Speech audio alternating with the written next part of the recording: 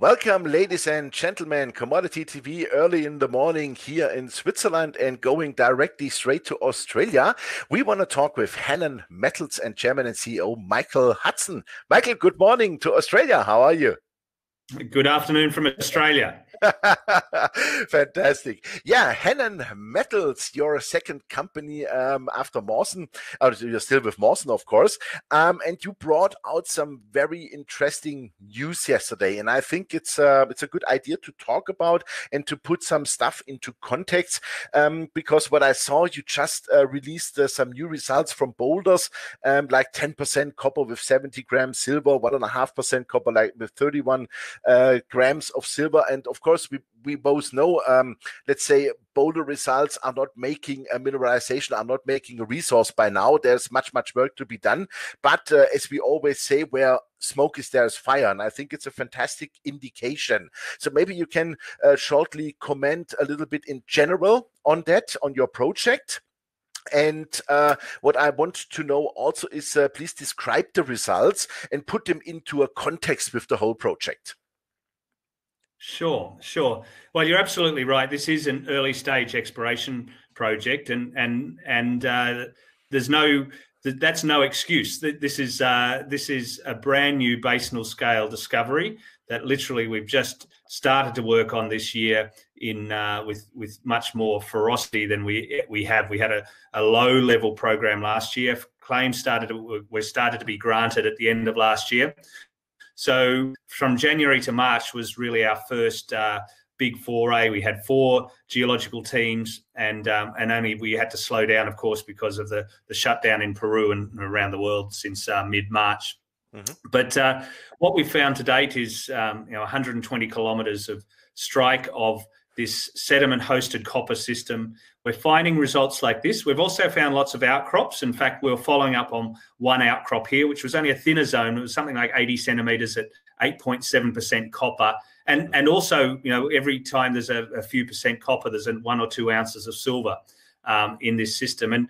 And then we followed that up in the field and found these boulders, and they're over a few kilometres of strike. So we're starting to infer that copper horizon over a few kilometres. And then what's exciting about that is this is part of a 20-kilometre part of the system in the very south that is now starting to stack up, and where we're finding the mineralisation and the continuity of certainly. There's a lot of copper there. Our challenge is to find the continuity at the metres to tens of metres to 100 metres of scale, and we're starting to see that at certainly that kilometres of scale, and then in other areas at the sort of hundreds of metre scale. That's the key questions to be answered. But the grade is good, and the scale is good, and it's stacking up.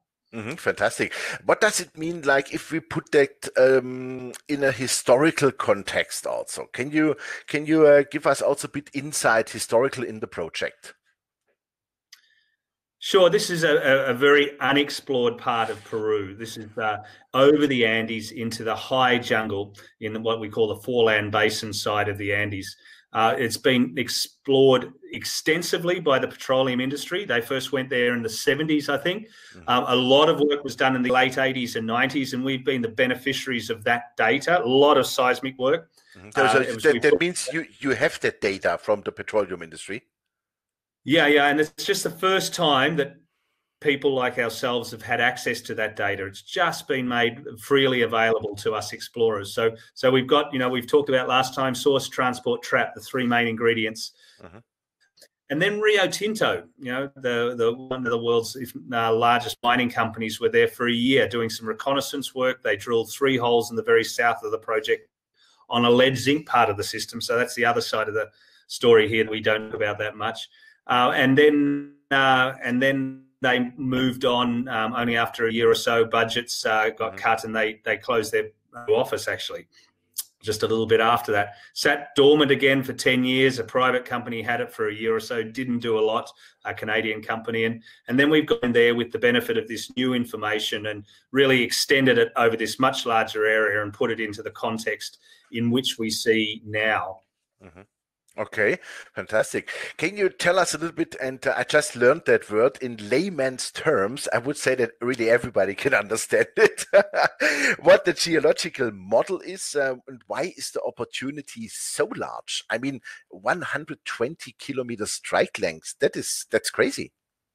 In layman's terms, Jochen, it's big and it's high grade and it's continuous at the scale we've explored it so far. And our challenge is to find the continuity at sort of the mineable scale. But this is a basin that forms the right rocks. We call them reduced facies. I'll put that into layman's terms. Basically, the rocks that suck up the copper. Uh-huh. The continuity is very of those reduced packages, and there's multiple packages, so it's like a layer cake of the right rocks that suck up the copper over a very large area, and that's what we're finding in outcrop and boulders and the first literally the first people into some of these areas to ever explore this opportunity. So so the scale of the target is big, and therefore the prize is big. But that means, of course, you have to do a lot of more work, and of course, a lot of, let's say, drilling has to be done and stuff like that. But let's say the basis by now looks fantastic. Yeah, absolutely. The risk is much higher, and that's why we're a lower market cap company than a mining company. But the opportunity here is large. And what you want in this business is not necessarily to go back into areas that have been looked at and continue to prove that something's not there. You really want to look into, well, the big opportunities are in what we call new search spaces, where we're looking for something that hasn't been looked before, because then the risk is actually lower in terms of what can be found if people haven't started to prove it's not there in the past. Fantastic. Let's have a look at, let's say, social behavior. As this, I see social behavior and yeah, let's say social communication as always important in mining, and not since we are talking a lot more about ESG and stuff like that.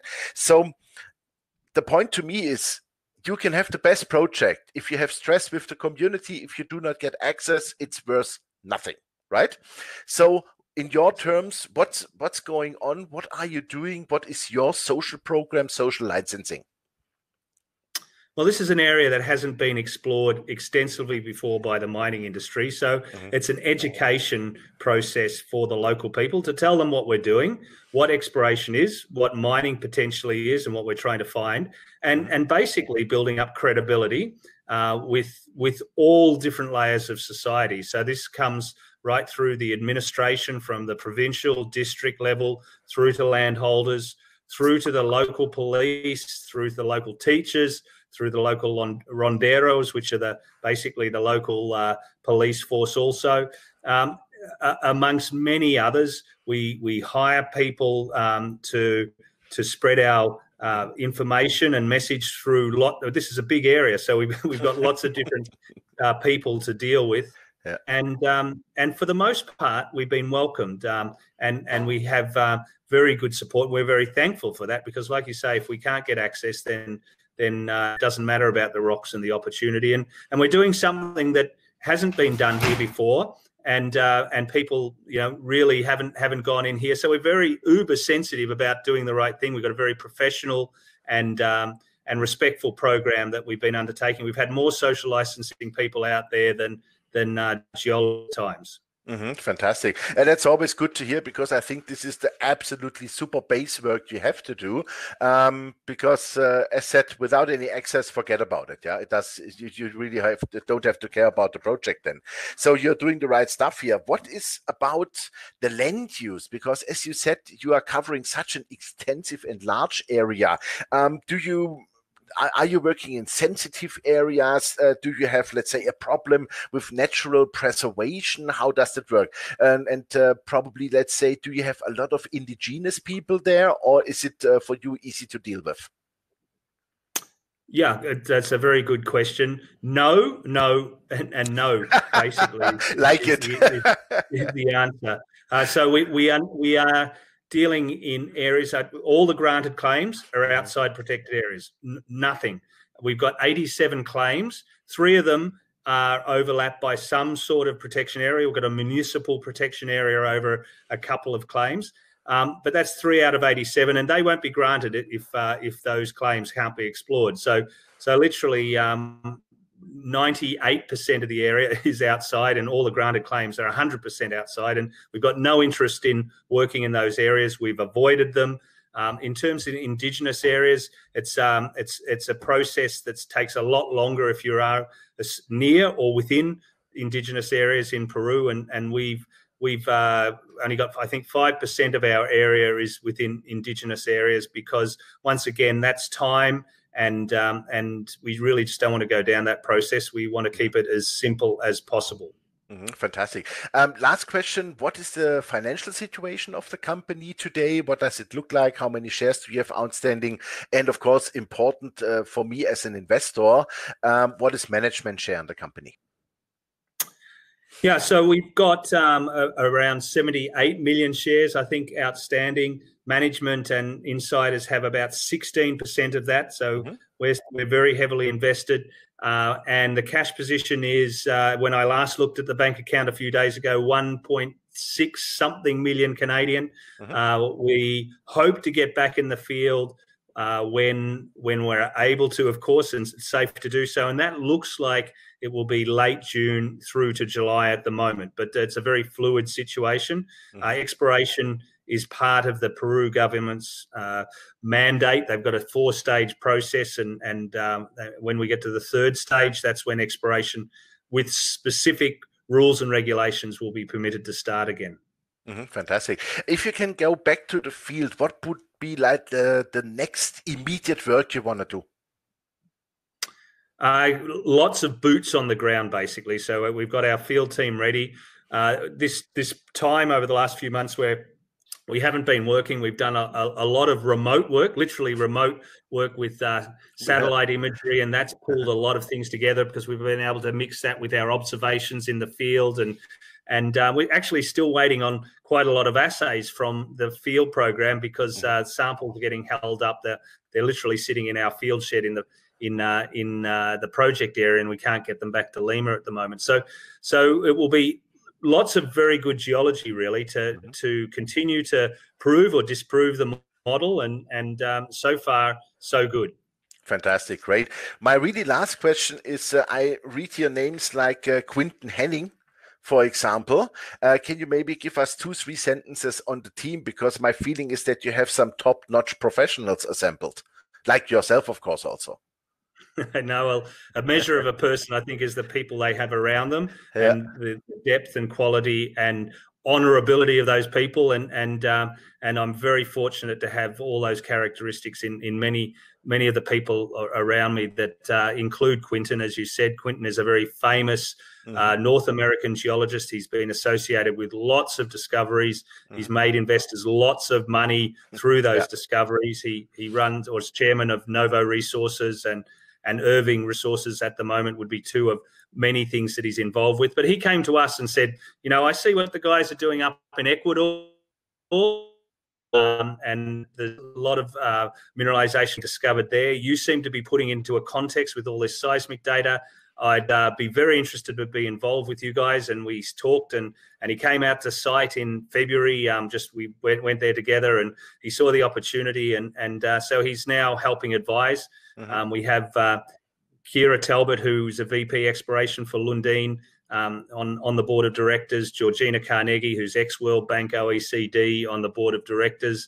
Some very good geologists, David Henstridge, who's been a long-term associate of mine, on the board. Nick Demare, who keeps the project running. So that, and then the technical team I haven't even started to talk about with Lars and a good team. So it's you don't want. Actually, the most efficient teams, I think, are at this scale, and this is a scale of people that generally make discoveries, right? This is the dynamic, quick, fast-moving team that you really want in an exploration business. Absolutely. Fantastic. Well, Michael, thank you very much. That looks all very promising. We keep fingers crossed that you really can access very fast, again, your project in Peru. And then I would say keep us posted with some more good news. Absolutely. Thanks again, Jochen. Super. Thank you very much. Yeah, ladies and gentlemen, there was Michael Hudson, the chairman and CEO of Hannan Metals. And you heard it, of course, it's grassroots exploration. It's an early stage project, but very promising boulder samples already. And of course, they were also held back by COVID-19, but they had at least the luck and the chance to do a lot of remote work, like satellite imaging and putting a lot of data together. What I really like with the project is that they also have the data from the former oil exploration and or the 2D seismic and stuff like that, which helps a lot, saves a lot of time and saves a lot of money.